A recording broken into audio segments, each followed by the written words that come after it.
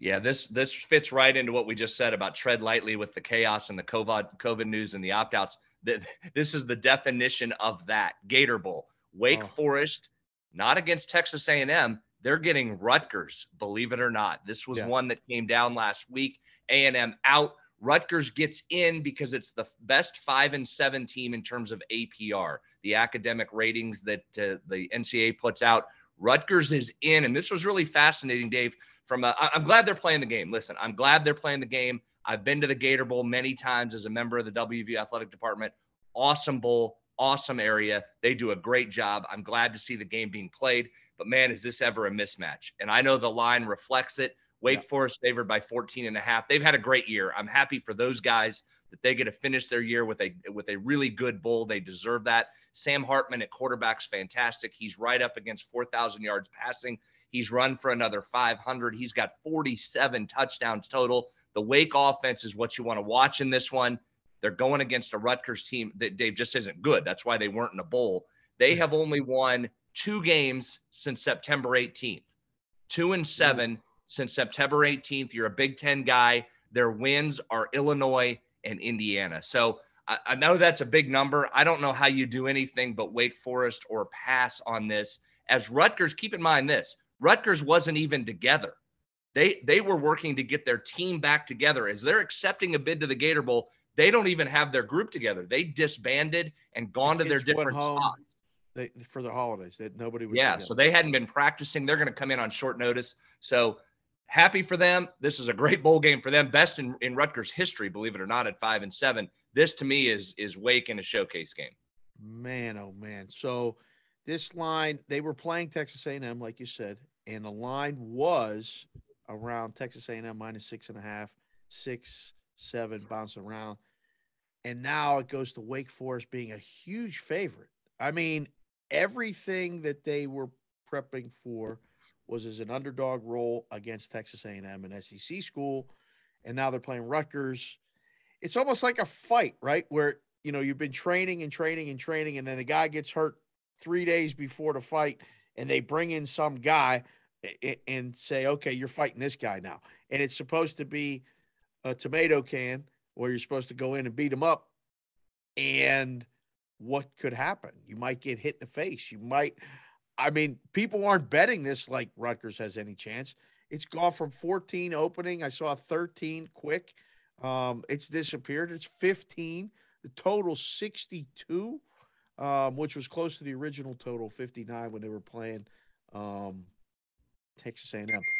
I agree with you. I don't think it should be anything but Wake Forest, but it's a pass for me. I mean, it's an 8 a.m. start on Friday morning here out west. Like, this is one of those ones, like last week, Newbie said he's got to set his alarm for some of these games. I'm going to have to set my alarm for this game because I don't think, again, you'll be watching it. I'll catch the second half. Let's put it that way. Here's the other one. Let's just start off because we're going to say it a bunch. This is also one where you could get me on in-game, absolutely. If Rutgers comes out fired up, gets a couple stops or a turnover, a short field, and they score, and I can get that line under 14.5 and get a better number, I wouldn't be opposed to that with Wake either. Would you be ever at that point looking to take Rutgers? Like, if they get No, down, like that's one where no. you go, oh, it's 21. Maybe I should grab it now. No, I'm good. Like, Wake could run this thing up. Like, Wake team total might be the play here. If you could get a number, it's probably what, 28 or no, it's probably 30. Well, it might be 35. Without looking, I'm guessing it's probably in the low 30s. So I don't know. That might be a better way to attack it, where you can go just on the team to keep scoring. I don't think there's going to be any taking a foot off the gas pedal, right? This is going to be one of those just I'm kind of looking. keep I'm scoring. on DraftKings where I am, which, by the way, shout out to your hat there. Looks beautiful. DraftKings Sportsbook.